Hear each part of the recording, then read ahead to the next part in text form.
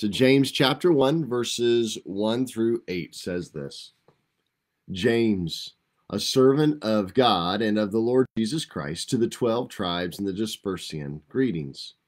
Count it all joy, my brothers, when you meet trials of various kinds, for you know that the testing of your faith produces steadfastness. And let steadfastness have its full effect, that you may be perfect and complete, lacking in nothing. If any of you lacks wisdom, let him ask God, who gives generously to all without reproach, and it will be given him. But let him ask in faith, with no doubting. For the one who doubts is like a wave of the sea that is driven and tossed by the wind. For that person must not suppose that he will receive anything from the Lord. He is a double-minded man, unstable in all of his ways. Good morning, Pat. So, James, after talking about trials and standing firm in the midst of the trials, growing in steadfastness, well, I think he kind of does the same thing we do, and we go, well, yeah, we're not very good at that, are we? We don't like the trials in life. We don't like those testings. We talked about that a little bit on Sunday. We don't like it. We don't like it at all. Not a bit. And so because of that, we run from them. We don't lean into them. And so then we're lacking. We're lacking. And he gets to that in the next point. We're lacking. If we're honest, sometimes it's not just wisdom, right? He puts wisdom at the top of it all, but sometimes we're lacking wisdom, which leads to a lack of faith. We're lacking wisdom, and it leads to a lack of perseverance. We're lacking wisdom, and it leads to a lack of strength or stick-to-itiveness. Fortuosity, right? For all the old Disney movie watchers, it was a song in Happiest Millionaire that I so want to sing right now because that came to my mind. But old Happiest Millionaire, got to check it out. Great movie. But we're lacking. On our own as human beings, we are lacking. We've been tested and we've been found wanting. Now we can be hopeless or hopeful because God. But God. We did a whole series on that. But God. And that's a pretty big but. But the thing is, we sometimes put limits on God, don't we? We don't see it as a big but. We see it as an afterthought. But God. We see it as a last-ditch effort. We put limits on our God. We like a God that fits very plainly and clearly inside of the box that we've created for him. The box of my understanding. What I think God ought to be like. And if we're not careful, we begin to doubt his nature. Is he really good? Is he really kind? Is he loving? Is God really in control? I mean, come on. A guy just this week drove a car into a parade route, and the people that died were a group of senior citizens who were all about fitness and something grannies. I don't remember the title. It was a cute little title, but that's who he accidentally hit and killed. Where was God? Was God in control of that? We can leave ourselves with doubt when we expect God to fit into this perfect little picture, to show up and make sure that only good things happen to good people and all the bad things happen only to the bad people. That if we had enough faith, then we would never be sick. And if we had enough faith, then we would never have cancer. And if we had enough faith, then anytime something comes, we would be healed in the name of Jesus Christ, right? But sometimes those trials come for our good. To be made stronger and wiser, to grow our endurance, our perseverance, our character, like we talked about yesterday. We are lacking. We sway back and forth in the emotions of the day. I'm guilty of that. We're all guilty of that.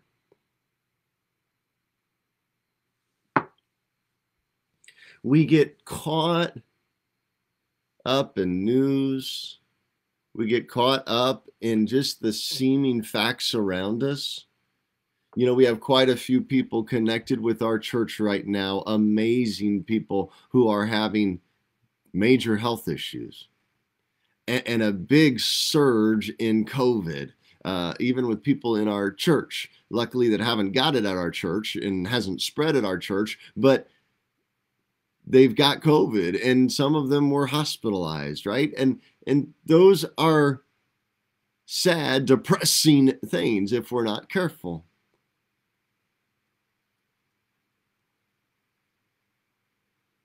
We have an individual right now connected with our church, her mother, Robin. She almost died. God saved her, and God's shown miracle after miracles, but now her hands and feet, because of some medicine, are basically dead, dying. They're black, and they may need to be amputated. And it's easy to go, God, where are you on this? Robin served you faithfully for decades. Why? And yet, we can look at it and go, and Sarah, her daughter, shared 3 different major testimonies of what's happened through this, that God's gotten all the praise and all the glory. See, we can look at the negative aspect of it and forget God, instead of realizing that God has a purpose and a plan. It doesn't mean he causes everything to happen to us. He doesn't cause the cancer, but my God can use it to his glory and benefit. Sin and darkness that entered this world has caused the decay and the brokenness and the disease, but my God can use it for his glory. What Satan meant to harm, God can use for his good. We must choose God above all else, to love his words more than the air that we breathe, more than life itself, more than our kids and our family. That we seek after God. As a deer panteth for the water, so my soul hungers after you, the psalmist said. That should be the picture of our hearts. James is here contrasting God's character with yours and mine. God's character, his holiness, with yours and mine. And he uses it with this question of, do you lack wisdom? Do you lack wisdom? If any of you lacks wisdom, let him ask God, who gives generously to all without reproach, and it will be given him. Now, ESV is a very literal word for word. In English, sometimes you can get distracted when you're reading because of it. In the Greek and the Hebrew, it might have had a different tense, because it's kind of like when you speak in Spanish. You put your verbs in different spots or your nouns in different spots than you would in English, and sometimes in the word for word translations we get distracted. Same thing. So like here's an NLT version of that, and the this breaking up of the verse made it a little bit more readable in English. And now somebody might go, well, they just changed scripture. No, they didn't. They just translated it. And so verse 5, it says, if you need wisdom, ask our generous God, and he will give it to you. He will not rebuke you for asking. 2 different sentences. And I just point that out because, we sometimes read things and we go, wow, that made more sense here than it did here. And that's why every year when I read through the Bible, I read through it in a different version, because each different version has a different way of speaking to me. And so I throw that in there just for the fun of it there. But God gives generously. He gives generously. Human beings, we give selfishly and with ulterior motives. We have to be thanked, right? That's our American culture. I give you a gift, you have to give me one back, or a thank you, right? That's the gift, the thank you back. And if you don't give me a thank you back, then therefore you didn't appreciate me and you didn't appreciate my gift. And therefore I'm not going to give you another gift again. Or if I do because you're family and I have to, then I'm going to do it begrudgingly, right? That's our American culture. We give thank yous for thank yous. It's crazy. We do it with ulterior motives. I was told, or I heard a sermon one time and said, don't ever let somebody borrow something that you're not willing to part with. And how fitting that has been, because there's been numerous things that I have let people borrow that I've never gotten back. Never. When we hold tightly to things, respect. Well, they disrespected me. Well, maybe they didn't even realize they disrespected you. Maybe they grew up in a different family, a different culture, and they don't understand that part. But we expect certain things. And so we give with selfish and ulterior motives. And James goes, but our God does not. He gives generously. Are you lacking in wisdom? Then ask our God, who will give and give. God's gifts aren't with reproach. It's not a backhanded blessing that God gives us. When you come to him and go, God, I've sinned. I'm sorry. Lord, forgive me. He doesn't go, well, I told you so. I knew you would. How idiotic of you to fall to that temptation again. Did you not see it? How many times? No, he doesn't forgive with reproach. Our God is a loving, good Father. When we come to him honestly repentant, he wraps us up in his arms. That's the Isaiah verse, Isaiah 40, about the eagles. So a mother eagle at a certain age will shove the chick, the baby bird, out of this high nest. And that baby bird will plummet to the ground. Talk about learning in the fire, right? They have to figure out how to fly. But just before they reach the ground, that mother bird swoops in, picks them up on its back, carries them back up to safety. I wonder if we looked at trials a little more like that, right? He doesn't fault us when we cry out to him. Humans act like it's your fault you're in the mess you are in and are in the need that you are in. And so we don't ask for help. We don't ask for help. We're prideful. Don't let anybody know what I'm going through. I think I said it on here, and if not, then maybe this is the first time. But in the middle of COVID, there was a day where I kind of had a near panic attack. Anxiety for two of the kids that were having troubles breathing. Mandy wasn't feeling well, and I was having issues catching my breath and breathing laying down. And so it just was so overwhelming that anxiety kicked in. But I took it to God, right? It didn't go away in an instant. It took a couple hours. I had to walk around numerous times. I had to catch my breath numerous times. I had to calm myself down numerous times. But when I go running to the Father, he doesn't go, you idiot. Why don't you trust me? I mean, how many times are you going to use me as a crutch? How many times are you going to forget about me until you absolutely need me? Maybe I ought to leave you in your anxiety attack so you realize you need me more. That's not our God. But sometimes, because we put God into a box we've created, we create a God like that. A God who faults us every time we're in need, and so we don't run to him first. That's what James is calling double-minded. We know that God is good and big and loving, and that God will step in and he'll show up and show off, but we don't always run to him first. We fear him and think he might rebuke us, fault us. So we don't go to the very one who can help, the author, the perfecter of our faith. And so we do the same thing over and over again and expect different results. We must ask in faith.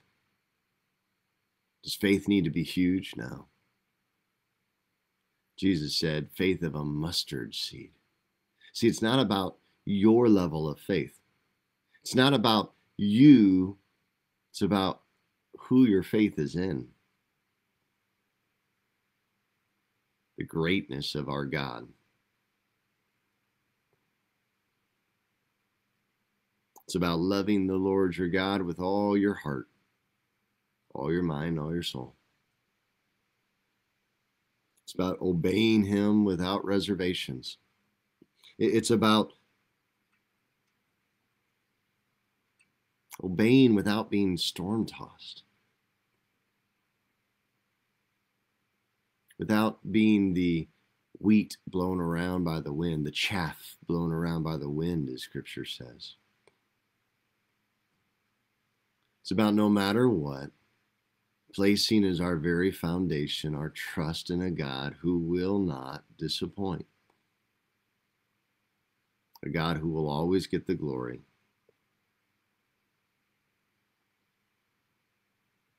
It's about not being tossed by the news of the day, current events, current crises. It's not about inward debate. We do that a lot, don't we? Well, maybe that wasn't from God. Maybe that was the pizza I had last night. Maybe that was the salami. Maybe the meat was bad. Maybe, and we begin to second guess instead of just listening to the Holy Spirit. Does it seem hard? Does it seem hard to trust? Does it seem hard to obey, to have faith, to go to God first? Yes. Does it seem nearly impossible some days? Absolutely yes. But here's the deal. Our God is a master of the impossible.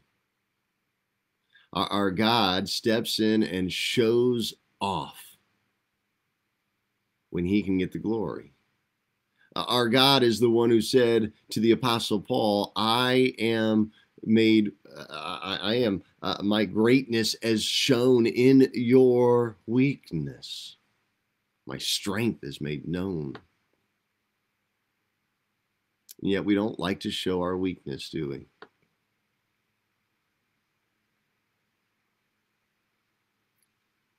Without God, it'll be impossible. Without God, you'll continue to butt your head up against whatever your current wall is until you are bloody. Without God,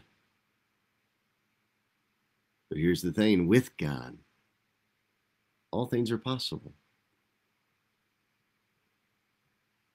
So ask him for wisdom, ask him for guidance, ask him for direction. You realize, here's the thing, we're not asking him for knowledge. Knowledge is what we know. Wisdom is application of that knowledge. You might know how to overcome your temptation. You might know what steps you need to take. It's kind of like the AA, and they have steps. But here's the thing: you may know all you need to know about what you need to do to turn and flee from temptation. But that doesn't mean just because you know that you do it. I knew that in that moment I would breathe. I knew that in that moment we were okay. I knew that in that moment none of us needed to go to the hospital. But in that moment, for me to take that knowledge and turn it into wisdom, I couldn't do it on my own. I had to rely on God. He's the one who takes our information, who takes our knowledge, and turns it into wisdom. He's the one who can take the coal and turn it into a diamond. Sometimes that takes pressure. So whatever it is that you're dealing with right now, can you lean into him a little bit? Could you learn to trust him a little more? That he's not going to rebuke you. He is not like your earthly parents or foster parents or whoever raised you.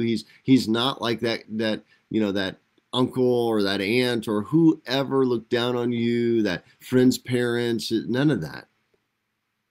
That ex-husband, I don't know what it is for you, or ex-wife.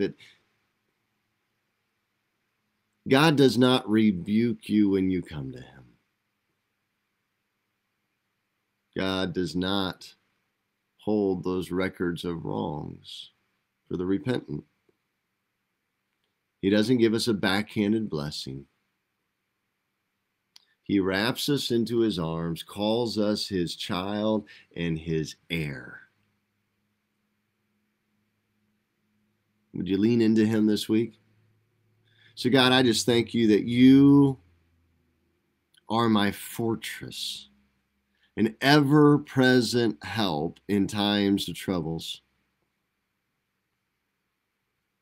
Whom should I fear?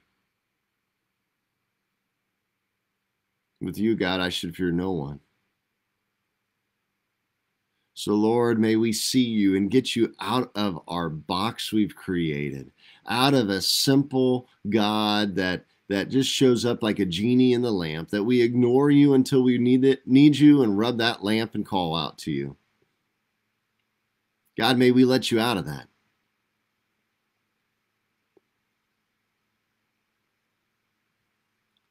Like a simple child's song, can we just simply believe that my God is so big, so strong, and so mighty. There's nothing my God cannot do. God, show us this week how big you are. Lord, help us to run to you, to trust to you. And if there's knowledge that we need turn to wisdom, may we turn to you. So God, we cry out to you today. Be with us. Be with us, Lord. Lead us and guide us, we pray. In Jesus' name we ask it. Amen. Amen. Amen. We'll go in peace, and I pray you have a great rest of the day.